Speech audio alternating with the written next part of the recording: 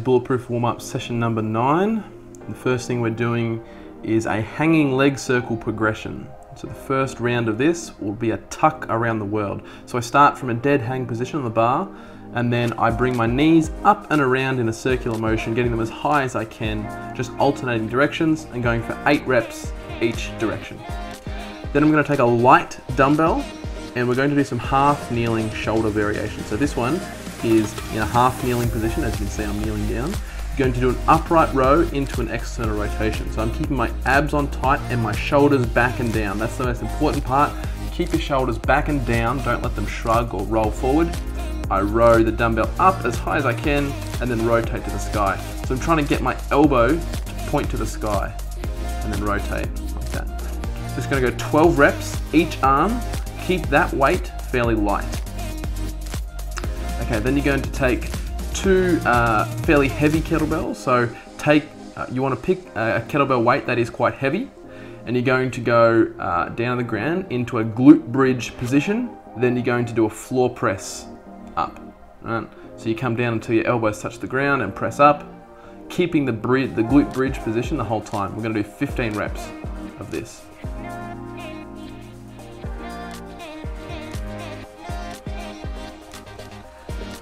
Right, next up, for the animal movement today, it's going to be a stationary one. You're going to go down to all fours, so you're going to be on your hands and on the balls of your feet. And you're going to alternate hands and legs by rotating round. So you can see I'm moving my opposite hand to leg, and I twist myself around. And I can go backwards and forwards in different directions. Might take a bit of practice, but give it a go. Trying to go for about 10 rotations each direction. Okay, round 2.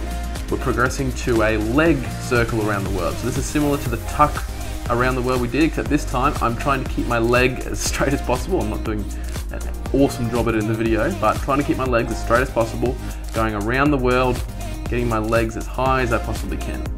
All right, 8 reps each direction, same as before. Now you want to take a dumbbell that's heavier. So the key here is it has to be heavier than what you did before. And you're going to do, that's right, a curl and press. You might be thinking, why are we doing a curl? Well, chances are if you can't do a pull-up yet, it's because your bicep strength isn't strong enough. Bicep strength is very good for shoulder health, right? So you're going to curl up and then press. So trying to keep the same thing, shoulders back and down, curl up and press. Use a weight that is challenging for the curl. So 12 reps. If it's too easy for the curl, you won't get the effect. So then you'll take the same kettlebells, 15 reps again here. So I start in that sort of front rack position, go up into the glute bridge, and then 15 reps and I press up. All right, then I'll come back to my switchback. Now the key here, as you start to practice this, is to spin as fast as you can. So when you start to get the hang of it, you go around, and then you can see, just try to spin through as fast as you can. 10 rotations each direction. All right, for the last round, the last progression. Now, I have to apologize for this. I did an atrocious attempt at trying to demo this. This is called a windscreen wiper. You're going to bring your legs up to the bar, bring your toes to the bar, and you're bringing them down side to side whilst keeping your knees locked out, unlike what I did there. Right? So that's going for 8 reps each direction there. Okay. Now the last one of these half kneeling variations is a row. Now, same as before, you need to choose a heavier weight for this dumbbell, otherwise it won't be effective, okay? So for girls, anywhere from 15 to 20 kilos, and guys can use 20 and above. Okay? So you're just trying to row all the way to your chest, 12 reps each arm. Then you'll go back to the kettlebells, and do 15 more reps of a floor press in the glute bridge.